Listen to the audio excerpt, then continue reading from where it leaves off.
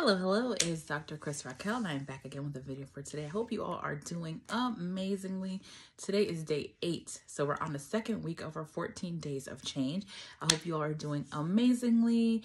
I hope this Sunday is bringing you many blessings, and thank you all who are part of this. I know that you all are going to have a testimony at the end of the 14 days of change. Let me know how it's going for you. Today's topic, as I mentioned yesterday, it is going to be discipline and consistency. And anyone, if you have any questions, concerns, or if you have a testimony, feel free to share in the comments, or you can send me an email, askkrystalracquel@gmail.com. Also, please like, comment, and subscribe. So today's topic, dedication and consistency. You are on the first day of the second week of our 14 days of change. And it's so important to understand what it means to be disciplined and consistent. So there's certain things where we find ourselves being able to be disciplined and consistent, other things where we might have some difficulty. For example, with me, there's been times in my life where I've had difficulty being consistent in my exercise or things of that nature, or even eating healthfully. And for all of you, just so you know, I've finished my exercise for today. I just finished my exercise before this video. And it's so important to be able to be consistent and disciplined in small areas of your life, because that trickles in to other areas of your life. So if you are finding it hard to be disciplined, let's say you tell yourself, you know what, I'm going to exercise every day for 14 days. And then you decide not to do it. It might be difficult for you to be disciplined when, let's say, you say, you know what, I wanna start a business. You might not be able to get off the ground because you've already had struggles with being disciplined and consistent in other areas of your life. It's not like, oh, you know, I'm always going to be consistent in this, but this one thing I can't be consistent. No, if you are able to be consistent and disciplined as a person, you can be disciplined and consistent in almost anything. So there's been times in my life where I was like, you know what? Well, one, I'm not really a fan of sweets and sugar and those sorts of things, but let's say I like chocolate and I'll have it occasionally. There's been times in my life where I decided, okay, I'm not going to eat any chocolate, any sweets whatsoever, any sugar. It's not good for your body. And I've been disciplined and consistent with that. And of course, it's helpful that I don't really like those types of foods. Or there have been times in my life where I've been like, you know what, I'm going to be, exercising. It's so good for your body. It's going to help me in my future in the long run, and I'm going to be exercising frequently. And I've done that. There were times in my life when I was young, when I was a teenager, maybe like 15, 16, where I would exercise consistently every day or 5 days a week or 30 minutes. Or there were times when I was in college and I would exercise a certain amount of times every week. Or when I continued my education, I would do certain dance routines or exercise routines at the college gym, and where I would do weight training. There was a time when I went abroad and I was consistently doing weight training, I believe pretty much every single day. And I gained a good amount of muscle.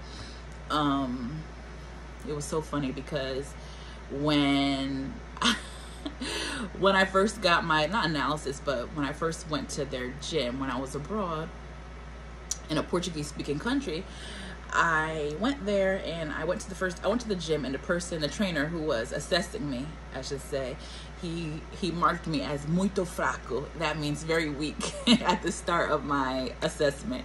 But then later on I was stronger. That was just a side note because I thought it was very funny. I remember when I saw, I was like, what? Very weak?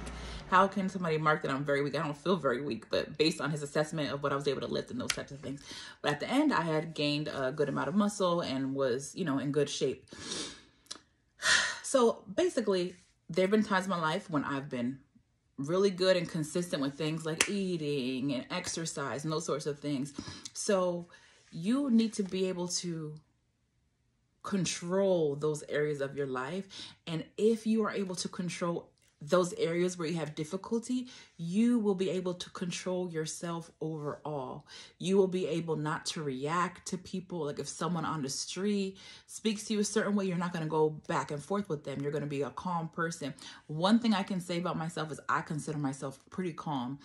And it's very important for you to be able to consistent with that, because if you're consistent in those things, it's going to help you be consistent in other parts of your life. You're not going to start to like lose control when things don't go your way. That's one thing about me. I guess maybe aside from the time when I lost my pet and my pet came back. Thankfully, I found my pet later on. I'll do a side note with that story in a second. But for the most part, I would say a lot of things in life don't faze me. I am pretty calm when it comes to a lot of situations or a lot of stressful things. And I feel that has to do with being able to be consistent and disciplined in certain areas of your life. And also, of course, if maybe you've been through, stressful situations, over time you become able to handle them more. And if you are there were times too, this is not the first time, but there was other times where I decided to do some sort of a fasting and prayer, and also exercising every day. And that also helped me to become disciplined and more consistent, because if you're doing something every day, it comes to the point where you're like, it's not even a question of, oh, am I going to do this or not? Or, I said I'm going to exercise 4 times a week, so I don't really have to do it on a day I said. If I said I'm going to exercise on Monday, Tuesday, Thursday, and Friday, I said I'm going to do it 4 days a week, so it doesn't really matter. Let me just skip this day and I'll do it on Saturday. Oh, okay, well, I skipped it this week on Saturday, so let me do it Sunday for the next week. I pushed it up to the next week. Okay, so yeah, I guess I did just do 3 times last week, so I guess I have to do 5 this week. Oh, I guess I said 3 times last week and I said 5 times this week, but then I didn't do the 5 times. I did 3, 4, so now I have to do 5 for the next week. So it can go on and on. You have to just make sure that you're disciplined and just do what you're going to say. Say what you mean. Do what you're going to do. You don't want to become a person where you say you're going to do something and the people look at you like, oh, okay, all right, because you're not disciplined. And unless you are sure that you're going to do something, it's best to not even say it. Like I've said before, like when I was continuing with my education, I didn't really talk much about it because I don't want to be someone who I say I'm going to do something, or I'm saying I'm doing something, and then something changes in my life and I decide later on that I don't want to pursue that, right? So that's also one of the main reasons why I don't reveal stuff, because I don't know. I could change tomorrow. I don't want to say, oh, I'm completing my doctorate, and then later on I don't do it, or later on I get tired and I say, I don't really want to do this anymore. I have something else in mind. And people look at me like, what? Didn't you say she was going to do that? Then you go on to something else. You start something and you still don't do it. It's just best to go forward and do things, be consistent in what it is you want to achieve, and then you can relay the information once you've already been successful in that. Because I've seen people where they consistently say they're going to do this, or I'm going to do that, or I'm able to do this, and then they don't do it, and then they become known as people who start stuff and don't finish, right? So you don't want to be that type of person. You need to be dedicated and consistent and disciplined in what you do. And yes, dedication is so important. If you're able to be dedicated in all these small areas of your life, it's not going to be an issue for you to be able to open up your Bible and read it every day. It's not going to be an issue for you to pray every day, because it becomes part of you. When those times when I was exercising pretty consistently, I think in 2022, when I was exercising every single day, it wasn't even a question. And I remember when I finished, I think I was doing 30 days and I pushed it off to like maybe 4 or 5 weeks, maybe. No, not 4 weeks. Maybe like 5 or 6 weeks. And I remember like I still wanted to continue. I didn't want to stop. It had become me. And they do say, that's why I did 21 days of change last time. They do say it takes 21 days to form a habit. So try it. I would say go for 30 days if you can. You'll find, like I did after 30 days, that you want to keep doing it. You feel good with whatever it is that you're doing. If it's exercise, you feel healthy. Even if it's like diet stuff. Like for me, I've never really been somebody who is big on like dieting and like, oh, well, I want to diet. I want to do this. That's not really me. I'm someone who I know what is considered healthy and what's not considered healthy. And I feel like that is how people should eat consistently, right? Not, okay, I'm just going to eat this way to be on a diet and lose weight. No, people need to make it a lifestyle, right? So obviously I've been on my, when you're pregnant, you might have cravings and eat certain things, but overall, like I'm someone who I believe that you should just be consistent in who you are. Don't try to say, oh, I'm going to just eat this way because I want to lose weight. I think for me, I actually like healthy food. I think it's better. I think it tastes better because I know it's what is going to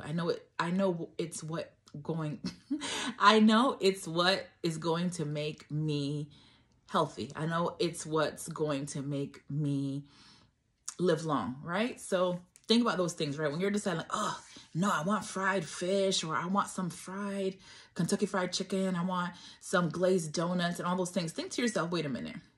If I'm consistently eating this food, what are my insides going to be? What is my brain going to feel like? Am I going to be able to function fully if I'm not eating vegetables, fruits, if I'm just eating grains, high gluten foods, if I'm just eating a lot of red meat, if I'm eating nothing but any type of meat, poultry, a whole bunch of dairy. If I'm eating all those foods and I have like a very limited supply of vegetables in my body, I don't really get any vitamins, not even from a multivitamin, but vitamins in general from food, you're going to feel not so good. You're not going to feel healthy. Your body's going to break down over time. You're not going to be youthful, and you're not going to be able to live as long as God would have you live. So it's very important to be consistent. You have to change your mindset around those things. Occasionally, of course, I love sweets. I just had a Reese's Pieces cup today. My mom gave me one. And yes, I do love sweets. No, not love sweets. I do like chocolate sometimes, but that's not something to where I'm like, oh, I need this. There's some people who they'll go to the store and put on their grocery list, hey, I need cookies, I need sweets. I'm not that type of person, right? I think about healthy foods, and I think that's where our mindset needs to be. Our mindset needs to be like, okay, well, I want this food, but let me think to myself, what is it going to do inside my body? Is it going to do anything for me? For instance, like me, because I don't really buy sweets and those sorts of things, when someone gives it to me, I usually eat it just because I don't really eat it. And it's like, oh, wow, this is a sweet. Let me try it. But I don't eat candy or anything like that. But let me get back to the point of this video. Be dedicated. Dedication is so important. Dedicating yourself, it speaks to who you are as a person. Whatever you're dedicating yourself to, whether it's work, whether it's your future, your vision, whatever it may be. Be focused, be dedicated, be consistent in who you are, because you don't want to be that person that people are looking at like, oh, that person goes from one side to the next. They can be pushed to and fro. I can convince them to come over my side. I can convince them of anything. People can convince them of anything. They're not strong in who they are. They don't have any convictions. You don't want to be that person. I know it talks about being strong in who you are, but that is all related to this as well. Consistency, dedication, and being disciplined.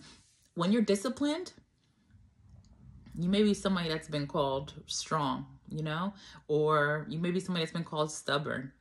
Be disciplined in who you are. It's better to be disciplined than not. You don't want to be looked at as somebody who, when somebody tells you something and it may not be good, it's not a good thing, it might be against your beliefs, but because they tell you it and you don't want to hurt their feelings, so you go along with it and you say, that's okay, go ahead and do it, no big deal, whatever you want to do, whatever makes you happy.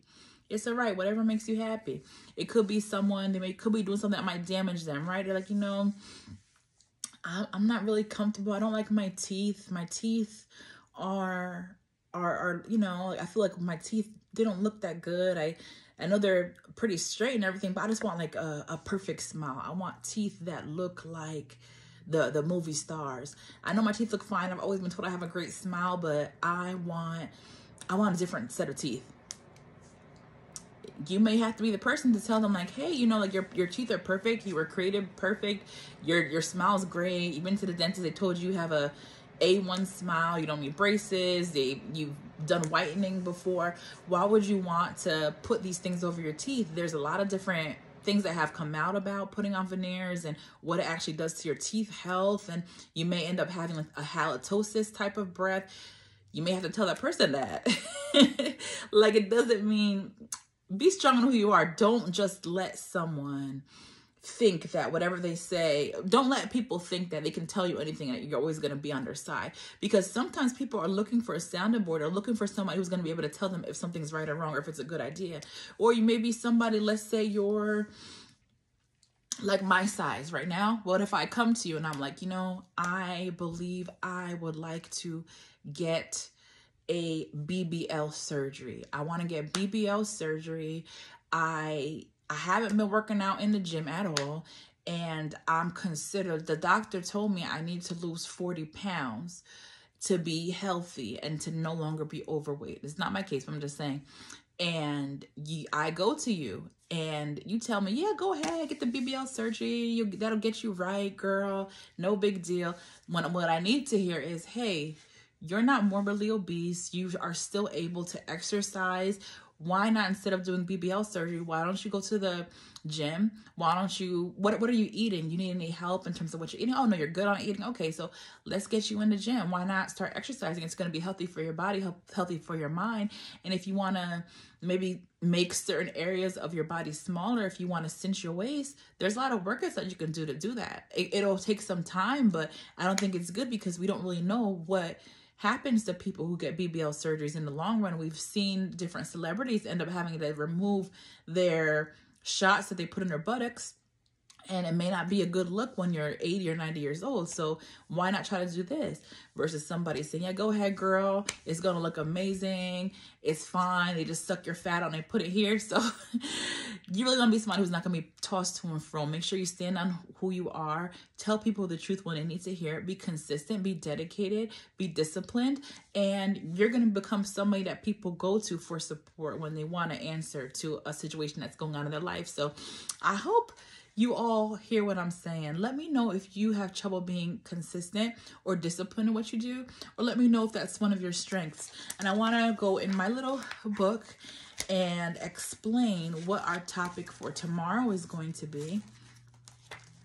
Our topic for tomorrow, it's understanding and peace and understanding. So that'll be our topic for Sunday. So get ready. Make sure you are reading your scriptures. You are reading your Proverbs for each day. So today is the 19th. Read Proverbs 19. The chapters are really short. And one thing I love about the Proverbs is that it really shows you who you're supposed to be. It shows you how you're supposed to behave, how you're supposed to live your life. And yeah, read that and make sure you're praying for your 3 topics that you selected for the 14 days of change, praying every day, morning and night, as well as doing your exercise every single day of 20 minutes, moderate or high intensity exercise, or 30 minutes or more of low intensity, which would be like a slow workout or a short walk. Bye.